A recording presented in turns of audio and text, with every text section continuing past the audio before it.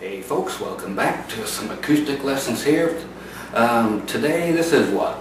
Number 11. Lesson number 11. For the next 4 lessons, including this one, so this and 3 more, we're going to be doing theory. Very basic theory, but to teach you why everything works. Okay? And this should be enough for you for a long time. And I will decide later as we go, or as you folks ask me for more of it. And this will let you actually figure out how to build chords, why chords are made the way they are. There are things that you are probably looking at and hearing. If you look in books, you'll see things that say like A sus2, sus2, or E13 and all that kind of stuff. Yeah, I'm going to teach you how to play all that stuff. And then again, why chords are made the way they are, so you can figure out chords anywhere on your guitar, because there are definite rules, and those rules are called theory. Okay, so we're going to do lesson 11 and 12 on how to figure out chords using theory. We're going to do lessons 13 and 14 using theory to figure out what chords can and cannot be used in songs. So that if you're listening to songs, you can definitely say, okay, these chords are ruled out because theoretically it is incorrect. You'll find a couple weird bands that might put some of that kind of junk in there, but probably not. So, 2 totally distinct types of theory. Okay? So, with the beginning of this, theory. Okay? We're going to learn the basics of what makes chords happen. In every chord that is a major chord, like everything you've learned so far, your A, your B, C, D, E, F, G, back to A. All those are major chords. And then if you have like a D, then here's D minor, Y. Or here's D major 7, Y. Here's D dominant 7th. Well, you want to learn all that stuff. And here's what happens. So we're going to teach you why these chords that we've already learned, why they are made this way, and where else you can just start figuring them out. Okay? This is the coolest part of it. I know you think that playing is the coolest part of it, but once you have it in your head, all this stuff, it's amazing the things you can play. We are not actually playing every single chord everywhere you can just because you can now.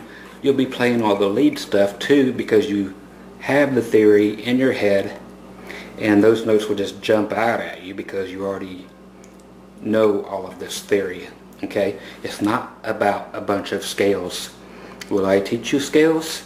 Maybe one. That's all you're ever going to need. It really is.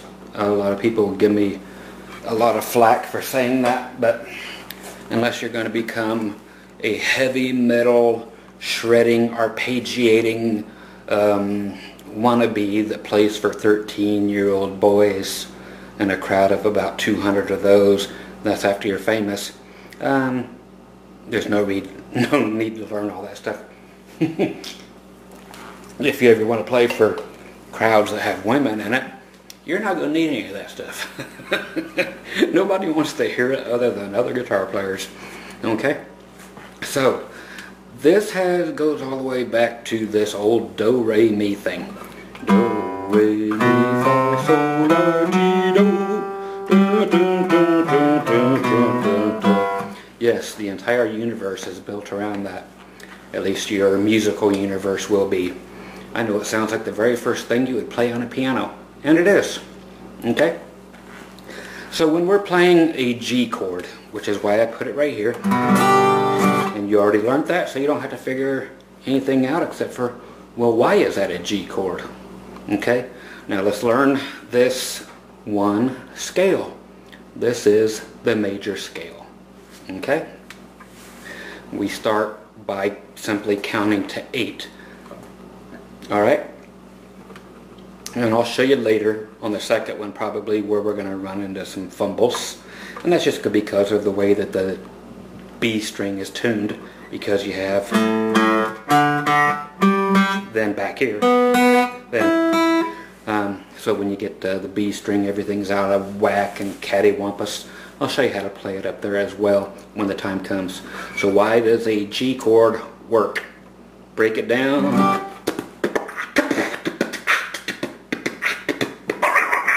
Okay, it's been broken down. Okay, here comes 1 through 8. We are going to do a G major scale.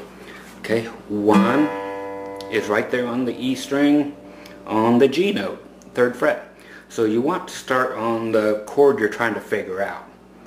Okay, every major chord has only 3 notes in it. You'll have multiples. You might have, I'll show you what that means in a minute.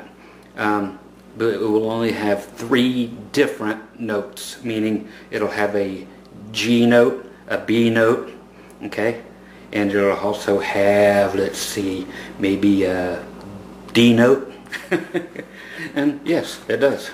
Okay, so G, B, and D are what's in there, but you're playing 6 notes. What's going on? Okay, here it is. Going 1, and we're going to count to 8. When we get to number 8, we're going to be exactly on a G again. Okay, major scale. Here we go. There's 1, which is called your root or your tonic.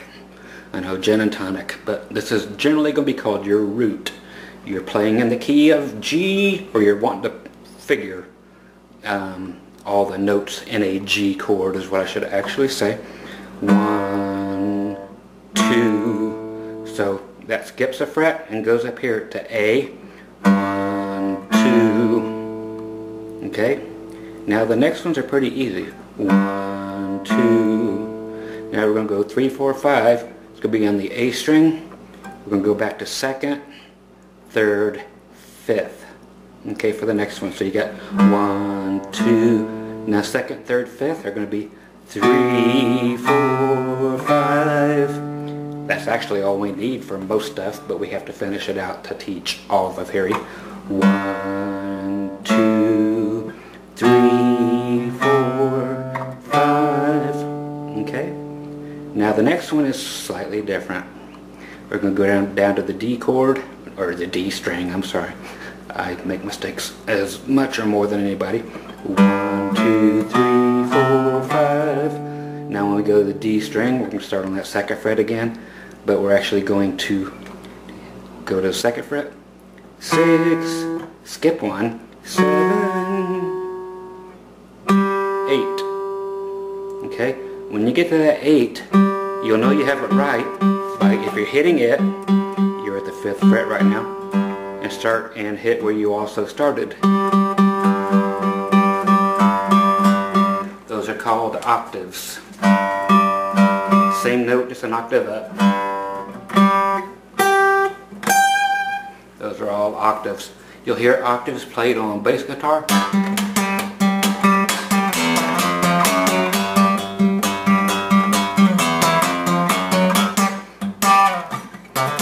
Or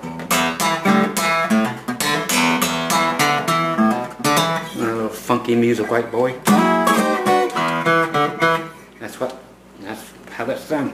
Okay, so G has a root, meaning the actual note that the chord is named after, the G, and it has a 3 and a 5 in there. You're like, wait, what's that mean?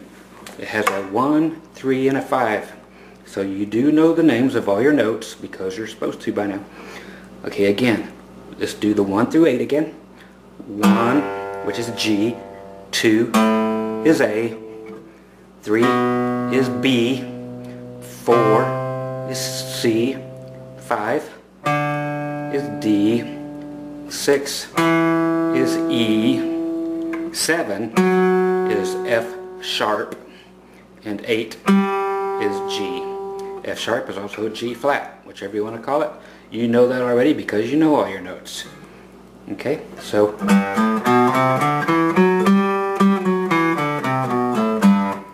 memorize that and play it backward and forward and everything in the world. But again, every major chord is made up of a 1, a 3, and a 5. Again, so that will be 1. So I have to write down I need a G because I'm playing a G. Now I need a 3. 1, 2, 3. Okay, I need one of those. What is it? Well, it's a B because it's A sharp, B, 1, 2, B. So I need a G and a B. So that's a 1 and a 3. Now I need a 5. 1, 2, 3, 4, 5. What note is that? That is a D. So I need G, B, and D. And that's how you figure out every chord. You just start wherever you can find it. If we had to start at A and play an A chord, there's an A. We need a A. 1, 2, 3. Now we need that one. 4, now a 5. So we need a A and a C sharp and a E. Okay, so that's the way things work here. So again, back down to the G chord. 1, 3, 5 are G, B, D. Now check it out. If you're playing right here, there's your G like we did. Here's your B. Just like we did this. 1, 2, 3. They just happen to fall right in those spots. Now the next string down, if we think about our big G chord, the next string down is a D. We need a G, B, and a D. So here we have G, B, D. The next string is G, and it's not being anything fretted on it. So another G string. Next one, I have it fretted at the 3rd fret. So that's a D. So it's allowed G, B, and D. Next one, another G. So we have 3 G notes going on. And we have 2 D notes and only 1 B. If we want to change that note here on the B string, instead of a D, we can change it to a B by getting rid of it, letting off. Okay, so we still have G, B, and D, or G, B, and D. Go to sleep, shut your big brown eyes. Okay, so that's the way that works. Okay, so all your major chords are going to be that way. Let's just do the A chord and show you how that works and let you figure out the rest by yourself because you only learn by doing. The A is going to be the same thing, and on the next lesson I will go up here and show you where the weird thing crosses over onto the B thing, and we'll get all these minors and other things out of the way. So if we do the A chord, we start with an A wherever we can find one. I like using the low string or the A string to find everything. Okay, so if I was in C, I wouldn't start way up here. You could, but just find the note closest to down here. So if you were in C, you'd be, and it's going to look the same every single time until we get up around that B string. So you actually won't have to do it up there, but we can find all our notes way up here, write them down until you just simply get them ingrained into your cranium. Okay, so A. Okay, so I'm going to start here, and we're going to go 1, 2, 3, 4, 5, 6, 7, 8, and you guys, what are the notes? We got A, B, C sharp, D, E, F sharp, what do we got here? G sharp and A. So 1, 2, 3, 4, 5, 6, 7, 8, and 8 is 1.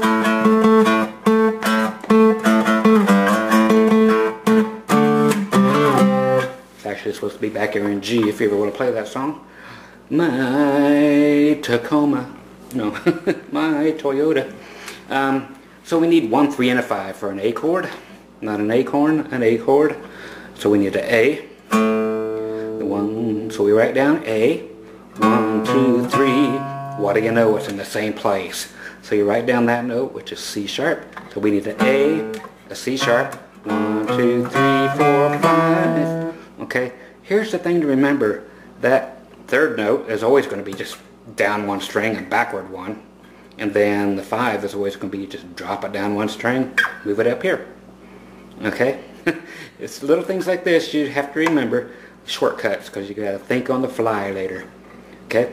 So we got an A, 1, 2. We have to have our third, so we got a root or a 1. 1, 2, 3, C sharp, 4. No, we just need a 5, which is an E. So we need an A, C sharp, E. So if we go down here and try to make an A chord, we see how it works. Okay, we have the A string. We have, there's an E. Now another A. Now on the B string, we finally get a C sharp. Okay, which is our third. 1, 2, 3. Just an octave up higher. And another E. So we got 2 E's, a C sharp, and then 2 A's. Now you're thinking, well, you could put another E in there by the low E. Yes, you can, but that is good for like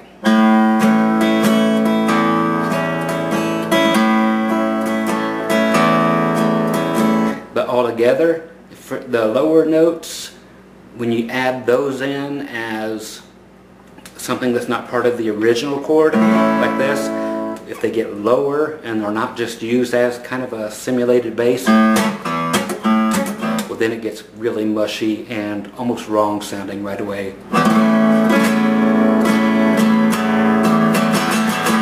You don't want to play like it because it sounds better starting with the root note being the A. It's just everything's going to sound better on acoustic guitar if you start on the 1. Okay, so that's why it's made that way. Now real quick, if we are on any chord, major chord, we got 2 minutes and I'll explain this one, how to make a minor chord out of every chord that you're playing. Is what it's called is flat the third. Flat means go 1 note backwards. So down, it's actually that way. That is up, that is down. So many people will have it wrong.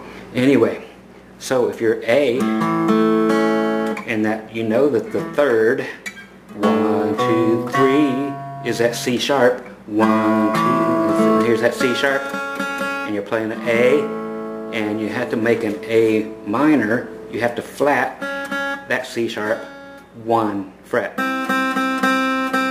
Instead of here, it has to go here. So you're looking at it. It's like, can I bend? I can't take it back there. So you have to reconfigure everything. It's like, okay, I have to get that note in, so let's get it.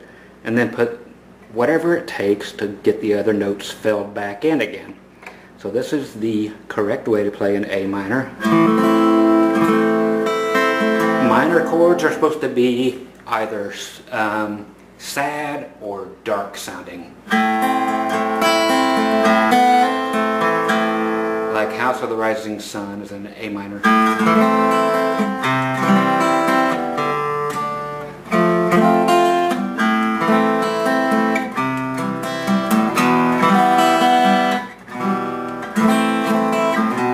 Okay, so experiment with that.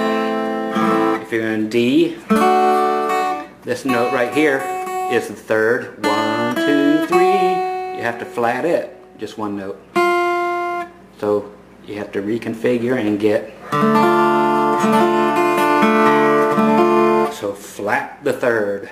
Mess with all your chords on flatting your third. And we'll come back on, where can I sit down? On lesson 12 and grab the minors and just make sure you got them And if you don't, I'll smack you from here. Okay, see you on lesson 12.